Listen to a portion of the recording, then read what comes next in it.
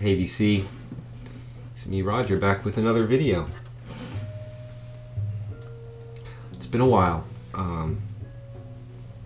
Thank you to everyone for your comments. People got in touch with me. I'm feeling a lot better. Figured out what's wrong. I'm on medication. I'm feeling better than I have in a long time. I really appreciate your concern. Yeah, cheers.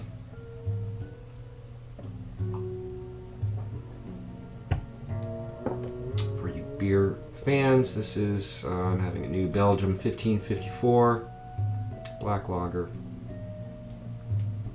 It's not a stout, but it's pretty good. In the background, we're listening to Robert Rich, Seven Veils on Hearts of Space. This came out in 1998 or something like that. Carm, Gorvo 71. I'm always on the lookout for stuff like this.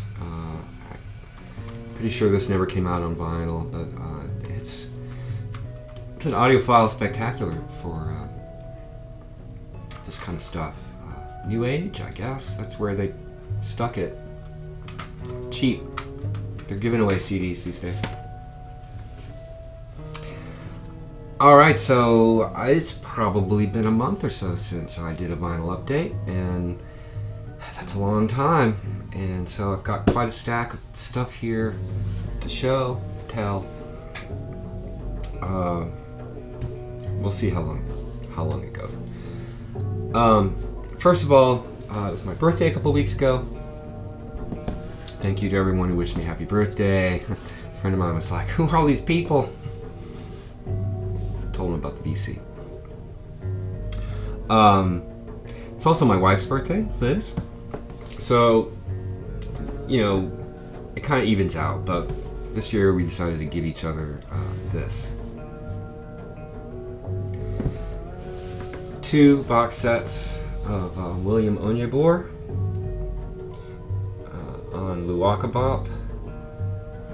They're limited to 3,000. You can see mine is number 1250 of 3,000, and it includes 5 albums and a 7-inch. I'll pull them out and show you. And then there's the box set number 2, which contains 4 albums and a 7-inch. Also numbered. I got a nice low number here, 475 of 3,000. Now, that Who is William Onyebor comp that Luakabop put out last year is a huge hit in the VC, and rightfully so. It's so great. So when I found out they were doing this, I was all over it. You know, his whole story is so fascinating. There's all kinds of stuff here, like a booklet, 7-inch here. I traced it. Flyer from his whole production studio, and you know, so little is known about him. You know, was he a Soviet stooge set up in Nigeria to make these crazy records, and then all of a sudden he quits and turns Christian and refuses to talk about this period in his life. I'm making a mess here. Alright, so this one includes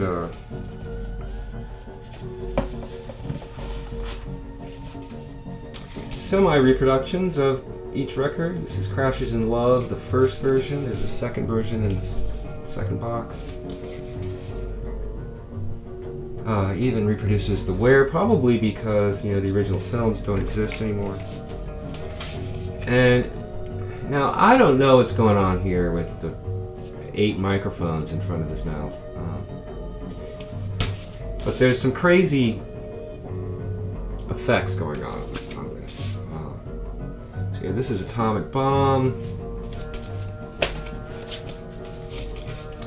Tomorrow. You know, originals of these, You know, only ever pressed in Nigeria, I think. Impossibly rare. Grey Lover. And there's his facility there. Here's another shot of him in the studio with 15 microphones in front of his mouth. I'm not sure what's going on there. Really, really, really cool. Really, really nicely pressed vinyl. Quiet and flat. And is it digital? Yeah, of course it is. But they really did a good job. Not expensive for what you're getting here.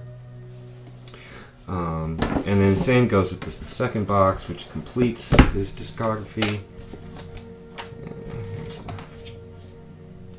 7-inch. They both come with download cards and booklet. This one has this huge poster.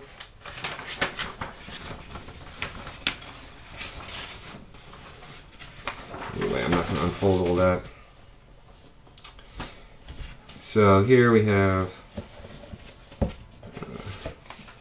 Crashes in Love, the second version. Body and Soul.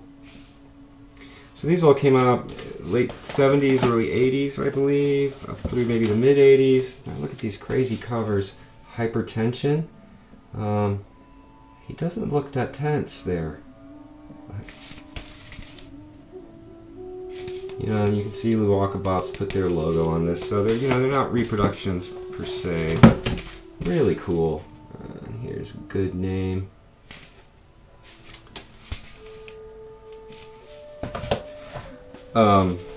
So yeah, happy birthday to us with some killer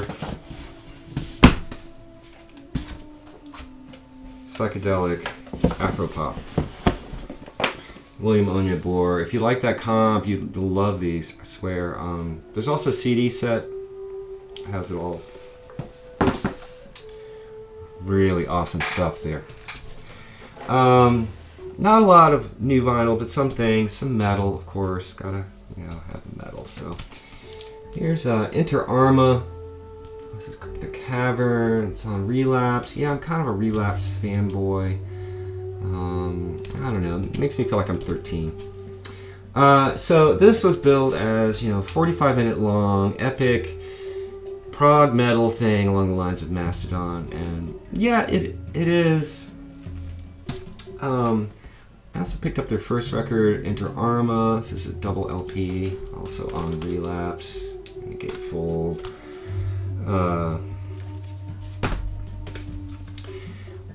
I want to like this more than I do. The stuff's hard to pull off. Some great lead guitar playing, I'll give it that. But it's few and far between. I'm not sure I'm going to keep those.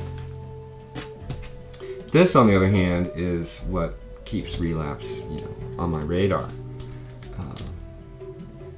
Uznia or Usnia, I'm not sure how to pronounce it. Name of the album is Random Cosmic Violence. These guys are from Richmond, I think. This is their second album. This is crushingly heavy, awesome doom out of Portland. Right out of the Yob thing. Great growling vocals and killer complicated droney doom tracks. This is great, really. I liked it so much that I ordered their first album, their first self-titled album, which is on Orca Wolf. Unfortunately, this really should have been a double album. I guess they cheaped out, but the download includes the rest of it, and it's great, but this has much better production, much stronger songs, just all around. Just the kind of thing I dig. Cheers.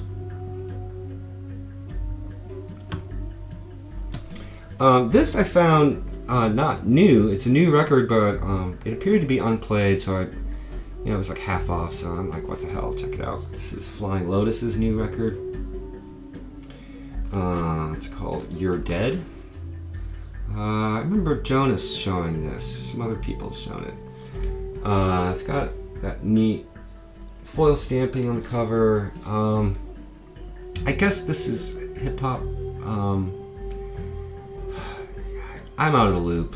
Pop. Herbie Hancock plays a lot on this. Co-writes some tracks.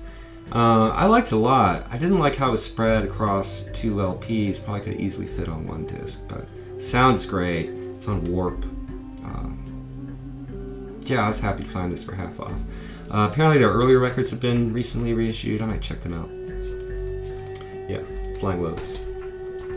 Another hip-hop record that I found used, but totally mint, so I grabbed it. This is LP's Fantastic Damage. On his own label, Definitive Jux. From 2003, I think. I have his second record. Conscious hip-hop, political hip-hop. Really dense, avant-garde constructions. Yeah, I really like this. This is the kind of hip-hop I like. Dense, political, heavy. You know, I'm not going to listen to it all the time, but I'm happy to find it, you know, mint for, you know, cheap.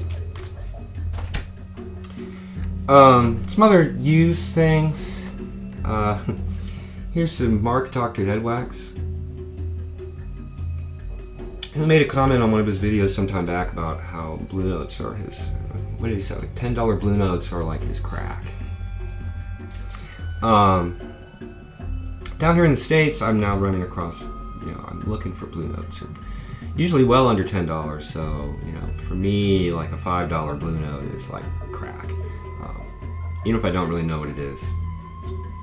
So I found a few over the past month. Here's Chico Hamilton's Peregrinations from 1975. Yeah, on Blue Note. Nice cover. I wasn't expecting much of this, but this is really, really nice. You know, it gives credits for like sweetening recorded at Sound Factory. So there's vocals, but it's more like a chanting kind of thing. That's just really good 70s, fusion-y, kind of Latin-y. Great playing. Good jazz record. Good Blue label, Blue Note. Happy about that. This was kind of disappointing to me, though. This is Sweet Lou by Lou Donaldson from 1974. And, you know, it's a big band with strings, and, you know, there's no sweetening credits here, but boy, there's a lot of sweetening on it. It just tries to be funky, and I don't know, poor Lou, he sounds out of place, and they've slapped like some echo on his horn, and I don't know. I listened to it twice, and I'm probably not going to keep this. This is way better. Bobby Hutcherson, Linger Lane. This is from 1975.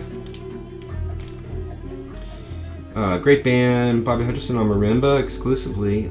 Chuck Rainey on bass. Harvey Mason drums. John Rowan on guitar. Ernie Watts horns. Bobby Hall percussion. Jerry Peters Fender Rhodes. Well, maybe not all-star. Recorded outdoors in Idlewild, California. Really nice record. I love Bobby Hutcherson. My favorite mallet percussionist. Found this sealed, cheap, kind of water damaged, but cleaned up okay. This is Sadeo Watanabe with Chick Corea, Miroslav Atus, and Jack DeJohnette. Vanguard. Round Trip is the name of the album. 1974. Wonky production with the piano way over on the left and the drums on the right, and, but great, killer, early 70s Miles influenced electric fusion.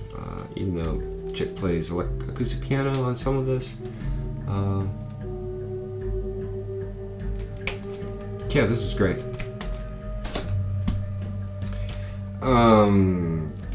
This is a neat find. Gary Bart's Natu Band, Cinderella, A Ghetto Fairy Tale. It's from 1974 on Prestige. When I saw it, it was just filthy, but cleaned up nice. And I guess this is maybe the last Natu record. I'd like to hear the rest. You know, Gary Bart's played with Miles in the 70s. And this has, I don't recognize any of these players. Maynard Parker guitar, Hubert Eves electric acoustic piano, clavinet, James Benjamin electric bass, Howard King drums. Yeah, funky, singing, kind of a concept album. But it works. It's soulful, it's great, it's very 70s.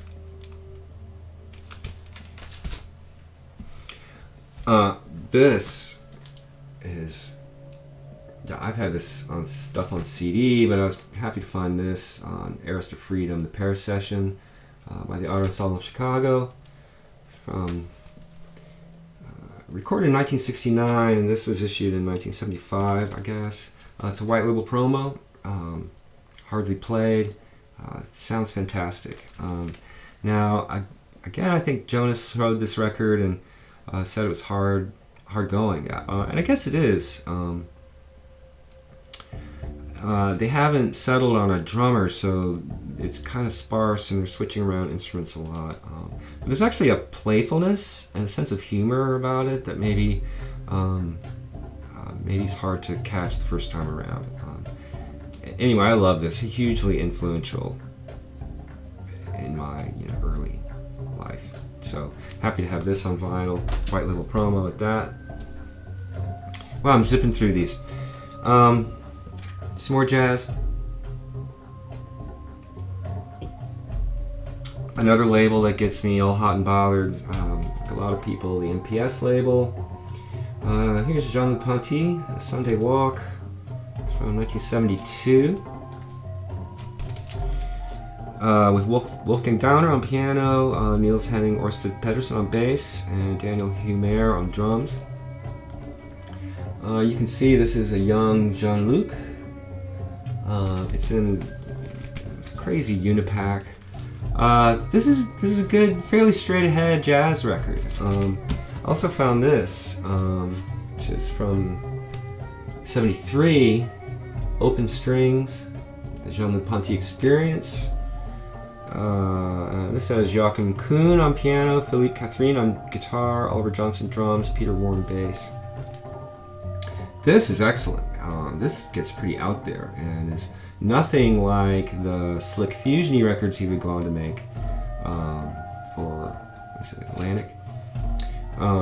Yeah, this is cool. Again, on the great NPS BASF label. Yeah, totally psyched to find these. Here's a kind of a VC favorite. When I saw it, I had to grab it. This is Doors by Eric Kloss. I don't know much about this Eric Kloss guy. I don't know any of these players. Neil Crick, piano, electric piano, Gene Taylor bass and Fender bass, Ron Krasinski drums and tambourine. Recorded January 1st, 1972. This is on Cobblestone. I have another Eric Kloss record, a later record with Mike Knock. It's a little slick. This is really good. This is that inside-outside kind of thing where it gets kind of out but not too out. It'll hew close to, a melody and a harmony, but not cliched. This is a really, really nice record. Super happy to find that. Just a few more. I've been looking for this for a while. This used to be pun intended, ubiquitous record, but now it's kind of hard to find in good shape. Roy Ayers' Ubiquity, Everybody Loves the Sunshine. DJ Trish. By the way, thank you for the mixed CDs. Once again, Elizabeth absconded with them, so I forgot to bring them and show them, but thank you for the VCLT.